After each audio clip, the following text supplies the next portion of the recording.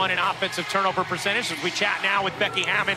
Coach, what's the biggest point of emphasis for your group here, season on the line, second half starting? You know, I thought we eventually got to we were playing hard enough. I don't think it took us a second to wake up, but play the defensive end of the floor, and we got a rebound. They're absolutely pounding us on the glass, and if you want to win, you want your season to stay alive, then you got to rebound.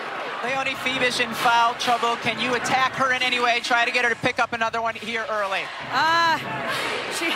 She's pretty crafty and smart, so we're going to put people in actions, but we kind of want the ball to find the mismatch naturally. All right, thanks a lot, Coach. Yep. Here is Phoebish.